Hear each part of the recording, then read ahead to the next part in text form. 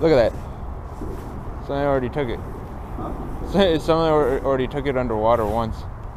Alright, chase that. I think it's a bluegill. Unless I spooked him. Unless it was a trout, that'd be hilarious. Huh.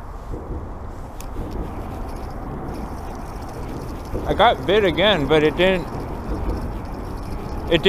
stay on.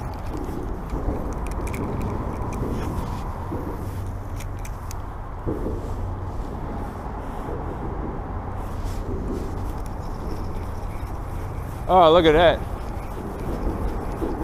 On the duck demon, you guys. We got something. We got something. Let's get down here. Let's get down here. What we got? What we got? What we got here? Oh, we got a trout. Look at that.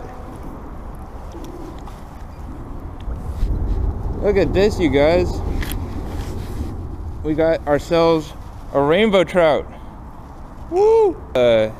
Stocked one because the fins are clipped again. Yep. Maybe it's a brown. Brown trout? I lied to you guys. This is a brown trout. Awesome. So we know they're in here. That's good. Ooh, there he goes. 5 minutes of fishing. That's so funny. I was like, no, this is bluegills. This is bluegills. Hooked up, guys. Hooked up. Hooked up. Jay's on. What we got? What we got? Oh. Oh, my bad, my bad.